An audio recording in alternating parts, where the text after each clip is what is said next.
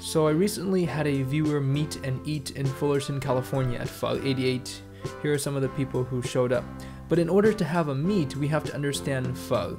It all starts in the kitchen, in these giant vats where bone stock and various spices are simmered for hours and hours on end. If only you could smell what I smelled in that kitchen. Oh man, pure bliss, I'm telling you. Once an order has been placed, noodles are immediately blanched and various cuts of beef are added. It's completely customizable. Some might choose one type of cut, others like me prefer everything. And I mean everything, even chicken, pho ga. The broth is then poured on, don't forget the garnish, and then it's served right to your table. And the rest you probably know, and it comes as second nature to you.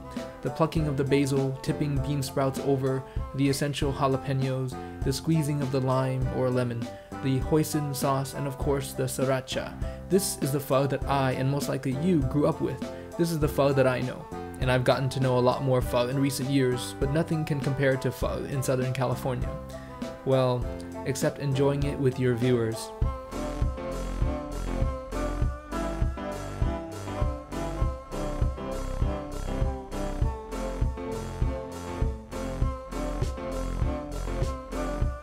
Never in a million years would I have thought that one day I would be meeting people who watch me on YouTube like this, people who stream me off of their phones and their laptops and TVs.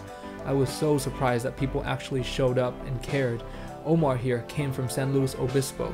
That is really far away. But everyone else who took time out of their lives to come as well, I mean, wow, I am just so thankful and appreciative. I have to admit, I was very happy and proud. See? People want to take photos with me, and I don't even have to pay them. How did this happen? What did I do over the past few years? Luckily, there's video evidence. I mean, I remember a time when I recorded clips from my phone, only recording my friends, and rarely making an appearance on camera. This is the first time Old Boy ever made an appearance on my channel, in October of 2012, and back then I might have had maybe 500 subscribers and filmed with an HTC One S. I remember being so thrilled when a video did 200 views. But I've made videos of Vietnam way before I met Old Boy. I mean, I didn't come to Vietnam with the idea of making a YouTube channel and having an audience. It was never ever a thought. I made travel logs like this one because I was passionate about travel documentaries and wanted to show my friends my art and my family what I was doing and where I was. This was Sojourning Vietnam. Oh, I missed this series. These videos were strictly for them in the beginning. Even a year prior to my move to Vietnam, I traveled to Vietnam by myself and made a series called Vietnam by Myself from a $200 camcorder using little tapes. Those are so obsolete right now. I remember transferring them via FireWire. Does anybody even know what FireWire is anymore? This series was the prelude to Sojourning Vietnam, and that was the foundation of my channel for the next few years, on and off. A year earlier in 2009 was when I first uploaded videos of Vietnam onto YouTube, once again for my friends who wanted to see my summer trip.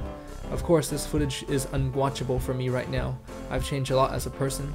Thank goodness high definition wasn't common back then, but it's still fun to see some of my mannerisms and filming techniques haven't really changed much. Every time I look, there's a new bite. What the hell, man? And just for fun, this was my first ever video uploaded to YouTube of a scene from Romeo and Juliet.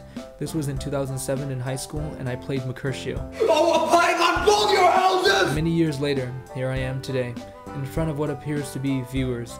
It's still hard to imagine that subscriber numbers and video views are from real people, just like yourself watching right now. I still can't imagine it. I still can't feel like it's real. I never thought or planned for this, but now I'm way more determined than ever to keep pushing out content as long as I possibly can.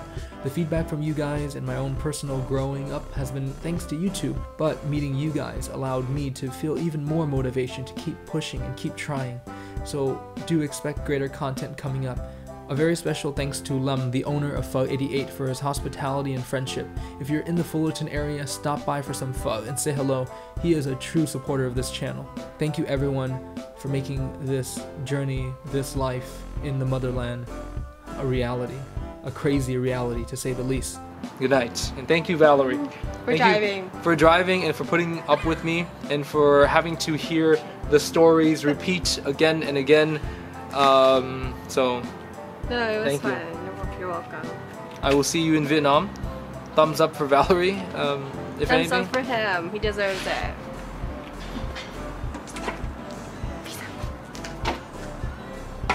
KyleA.net, facebook.com/KyleA.net.